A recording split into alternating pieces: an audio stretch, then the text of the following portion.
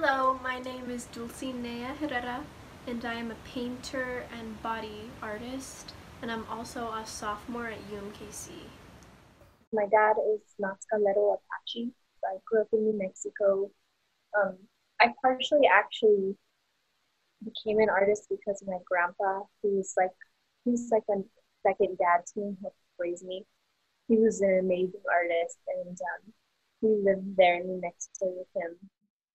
So I grew up partially on a reservation, and at night where we lived, the sky was like super, you could see the Milky Way. It was so beautiful, and I just remember seeing sunsets and the stars all at the same time, so I painted it. Him and the reservation had a lot to do with it. Native Americans are really creative people, and we lived really far away from cities, so there wasn't a lot to do for a kid, other than just playing outside. So I had to find stuff to do, and so I started to paint. We were actually very poor growing up, so we couldn't afford to get art classes or anything like that. I don't paint like every day. There's some people who love it so much they do it every day. Sometimes I won't do it for like a few months, and then I just see something that inspires me, and I like rush home, and I'm like, I gotta do it, and I do it, and then I finish it.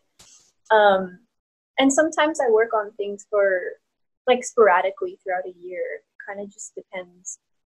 I'd say I usually see something that inspires me, and then I do it. Um, so I like to go to the Nelson a lot because there's a lot of like cool stuff there. You just look around it. There's gonna be something that kind of makes you click. This is one of my paintings I made about a year ago, and it's just with oil and acrylic, and it's like a heart erupting. I got my heart broken last year, so that's why I painted it. And then I have all these mirrors in it, so whenever someone looks at it, they can kind of relate to it, so they can see themselves within it. Maybe someone's gotten their heart broken through a loss of a family member or actually somebody, but it kind of represents like loss. This painting right here, I painted a few months back, and it kind of represents gun violence. Anyone can really look at this and see whatever they feel. These are kind of like a series that I do, and what they are is they're acrylic, but they're on records. So I just go to a record store, and whatever records they're gonna throw out, they'll like sell to me or give to me for like 50 cents, really cheap, and I just paint on them. I like to do a lot of fluid acrylic. And the reason I like them is because they're actually like, they look hard to paint, but they're super easy. It's almost like a chemistry thing. You just mix paint and pour it over. It's really beautiful. The inspiration comes from my grandfather. He was such an amazing artist. Um, so I like credit him for that. And then yeah, sometimes I just paint abstracts, and I like it just as much as the ones that may come from my culture or something really meaningful. It really just depends on what I'm feeling like that day.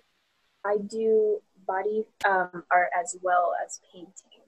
Um, I really like body art, even though it comes off and it's like, oh, I did all this work.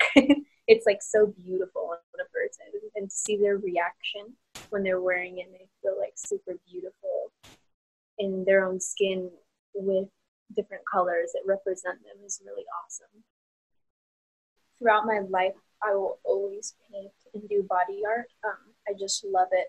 But um, the thing about art is it's sometimes a hit or miss. What I'm doing right now is marketing, which is actually very artsy, like advertising. It's very creative. So I feel like I still am doing art in a sense. It may not be painting, but it is still artistic. Um, so in a way, like I will be doing it, yeah, for the rest of my life. But painting wise, I'll always paint as a hobby, but I don't think I'd ever do it every day because I don't think I'd like to do it every day. Actually, I think I might go crazy if I did it every day. Um, but it is so much fun, and I love it. It's great. I think it's a great outlet for people.